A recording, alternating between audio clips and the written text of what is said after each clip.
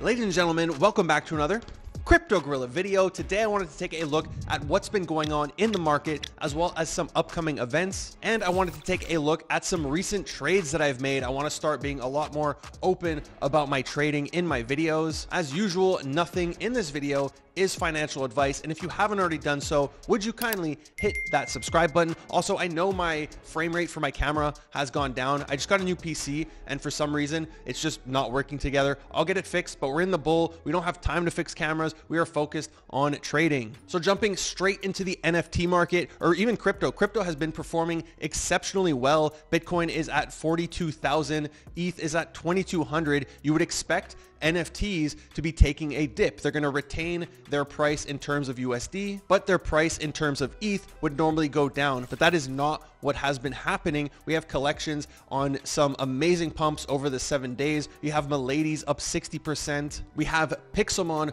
up 50%. I'm seeing a lot of support on the timeline for them, but the collection that has been crushing it is, of course, Pudgy Penguins, which, if we take a look at their chart here, they've recently pumped from 6 Ethereum all the way to 11. I know a bunch of people were sharing pictures from OpenSea because OpenSea looks prettier than Blur when you screenshot it, saying it's at 12, but the real floor was 11. But it's amazing to see Pudgies at these levels, especially after the recent FUD that they have. If your project can survive FUD, that is a bullish flag for me. We saw it with Azuki, and now we're seeing it with Pudgies. It just goes to show you that the Web3 community, not even the holders, just the community in general, doesn't care, and they will support you no matter what. Now, I know there's also rumors of a token drop for Pudgies. People are leaking some screenshots of a pitch deck. I don't think those are real, or I think it's from a very old pitch deck, but whatever narrative gets the price up, I'm down for. Now, there's a few collections that I've been talking about for the past few weeks. 3 in particular have been Shrapnel, My Pet Hooligan,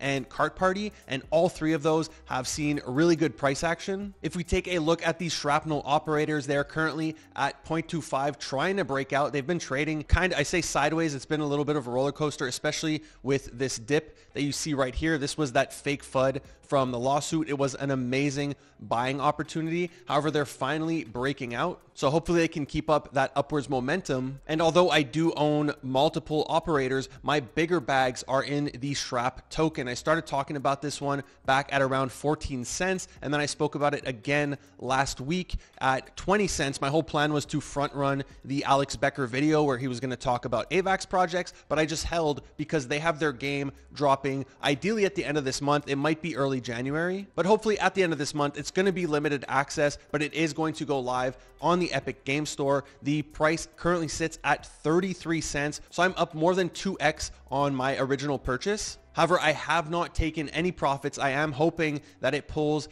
a Echelon Prime, which is the token for Parallel, after they hit the Epic Game Store. And this is an amazing game. A lot of people are playing it. Their token pulled a 3x. So I'm really hopeful that my Shrap bag and my operators can do the same thing that Prime did and the Parallel avatars. The next project that I've been talking about for the last 2 or 3 weeks has been My Pet Hooligan. I managed to pick up 3 at an average price of around 0.73. These were not floors. These already have tokens attached to them. And if we filter on OpenSea by 3,500 tokens, which is what my shopping metrics were, we could see the current floor price is 1.25 Ethereum. So on all 3 of those combined, I am up well over 1 ETH on this trade. I know they have a tournament for their game coming up in the near future, so I'm really excited for that. However, the other play that I've been preaching about has been the Zuck bots, because I don't know if it's the branding, like people don't associate them with My Pet Hooligan and they kind of just forgot about them.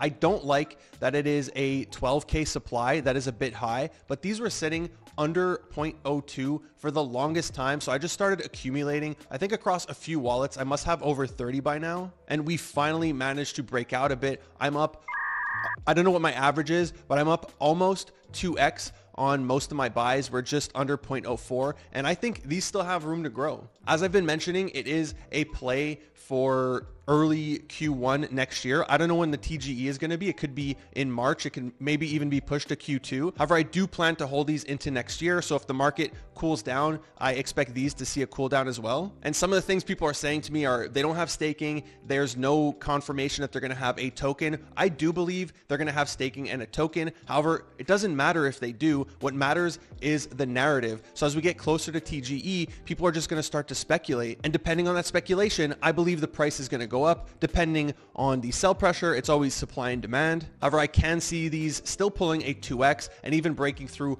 0.1, depending how high the My Pet Hooligans go and if that becomes really outpriced for a lot of people. Now, the third and final collection I wanted to take a look at before we move on to other topics that I've been talking about for the past few weeks is Kartparty. I did call this one in my server at 0.7 because their Gen 2 is going to start its marketing any day now. However, obviously I did not follow my own alpha. I did end up buying in at 1.2 ETH. I got a couple of these and they have been nicely moving up. I think we hit 1.8 before correcting back down to 1.55. But like I said in my last video, the downside is we go back to 0.7. Now I don't think 0.7 is going to happen, but the downside then was 0.7. And the upside for me on these was 2 ETH and above. So the upside was really good for me to take this risk. Now, before we continue with more Web3 chat, I did want to talk about the trailer that was leaked for GTA 6. It was posted on Twitter with the watermark "Buy Bitcoin," which I did find pretty funny. However, Rockstar managed to get this pulled, and then they just went ahead and released the trailer since some people had seen it. I assume they thought somebody,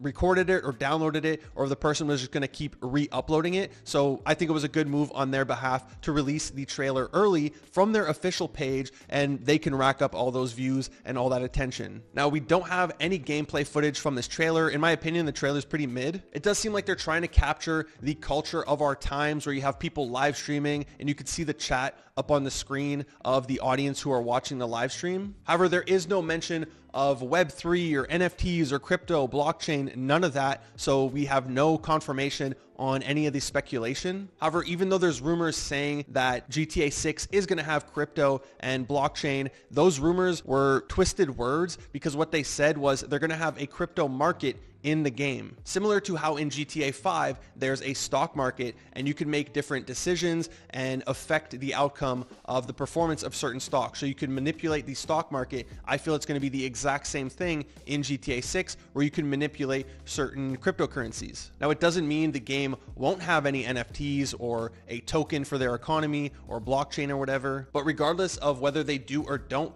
I do think this trailer coming out is very bullish for Web3 gaming because a lot of people are going to be talking about games. They're going to be looking for something to play since they can't play this game for the next 2 years. And overall, it's just really good for the whole gaming narrative. Now, I also saw people saying, oh, I wish I could play this now. I can't play it until 2025. That's a good thing because we need to be focused on the market and on our trades. We have 2 years before this game comes out, and that's 2 years of a beautiful, glorious bull run. So put all your focus into your craft, into your trades, into Web3, and don't worry about a video game. It's going to be there just like a movie. The movie's always going to be there for you to watch, but this bull run is a once in a lifetime opportunity, in my opinion. Jumping back into NFTs, there's no denying that Overworld is one of the most, if not the most hype mint happening in the month of December. I had 25 spots to raffle in my private community, Guerrilla Labs, and the demand to get in, the offers people were making me just to join for 1 month was pretty crazy. Now, we did finally get the reveal for what their PFPs are going to look like. I think they look really good. They kind of remind me of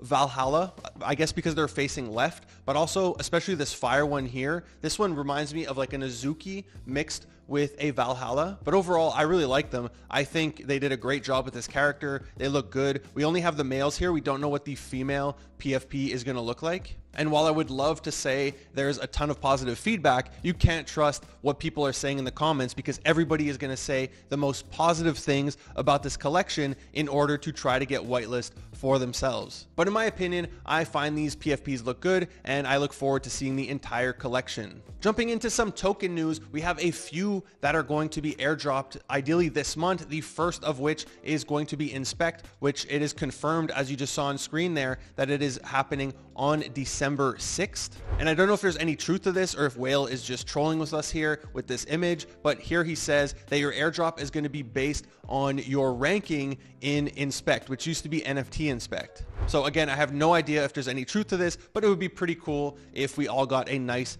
airdrop. Now, something else that I found was this Ape Terminal Launchpad, where they did have a raffle. By the time you watch this video, the raffle is going to be over, but they did have a raffle for you to be able to invest in the insp token, which is the token for Inspect. And as you can see here, they have almost 450 assets connected. I guess that just means the amount of money in people's wallets that connected, and not necessarily how much people actually committed to invest. But I'm definitely going to keep a close eye on this Launchpad, because here they do mention that you're able to earn points. You can earn fees based on your referrals. My referral link in the description down below. But they also mention that they're going to have their very own token and that there is a claim coming soon. Now, two other tokens that people are anticipating to happen very soon. The first one being Grapes, for which the results and the refunds are happening today. However, we still do not know when the token generation event is actually going to be happening. And the next one being AOFverse with their AFG token, for which the rumors say it is happening as early as December 6th. We still have no confirmation that that is what is going to be happening, but these 4 airdrops for NFTers and crypto people would be incredibly bullish. Now, a couple more things I wanted to talk about before ending today's video. The first one is the return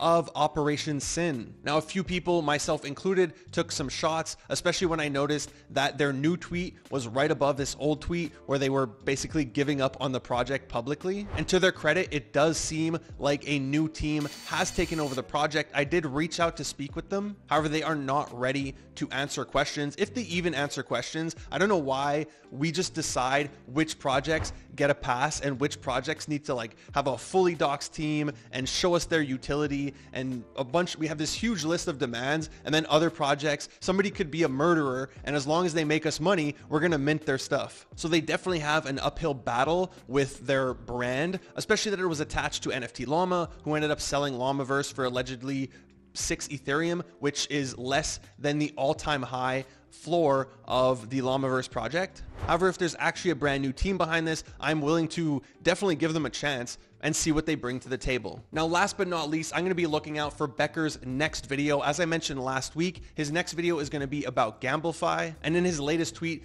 that's exactly what he says. So I had looked at 5 different tokens that I thought he was going to talk about to try to front run him, because people just YOLO their money into whatever he talks about, especially when it has a small market cap. Now, the 5 tokens I mentioned were Rollbit, which is a very large market cap, Dubs, Blockchain Bets, which I had never heard about before Becker ever allegedly bought it. I didn't go check his wallet to see if he actually bought it. I just saw people say he bought it, and I was like, good enough for me. And then there's also Decentral Games that I bought. And the final one was D-Race. I didn't buy that one. I'm not really into it, but I just assume he's going to talk about it. And I'm actually already up 80% on my Blockchain Bets bet. I'm up over 10% on Dubs, which to me, Dubs is a really good token and one I have been accumulating anyways and will hold into the bull run. I'm up 10% on Decentral Games, and I'm actually down on my Rollbit purchase. However, I don't mind because that one is also a really good token, and I think it can perform well in the bull market. I just don't think I'm going to get like 100x out of that token or anything like that. So like I mentioned at the beginning of this video, I want to start talking about my token purchases a lot more, what I'm looking at, what I made profits on, what I took losses on, because I've been doing some really good trades, and altcoins are way more liquid than NFTs. I've been considering buying an Ape, but I tell myself I'm probably going to get a 2x on my Ape. That is like the minimum scenario of what I expect. I don't know if it's going to happen. That's just what I expect, but I can easily get a 4, 5, even 10x on some of these altcoins. So I would rather just put my money into altcoins, which are way more liquid. There's a ton more people who purchase them. And in my opinion, it's a much better bet than parking 30 ETH into an NFT, even though I really want it. And just looking at some of my purchases from just a couple of days ago, I'm up over 50% on my super purchase. I'm up 85% on MBX and up 151% on this dog token. So I definitely want to start bringing you some of my plays and the logic I have behind purchasing all this stuff. So that's something you can look forward to in the future. And like I said, fully transparent. I'm going to show you both the profits, but also my losses, because I'm definitely going to take some losses in the next bull run. That's it for today's video. If you enjoyed it, let me know in the comments down below. Hit that like button. If you haven't already done so, would you kindly hit that subscribe button, smash that bell notification. Thank you for watching the Crypto Gorilla.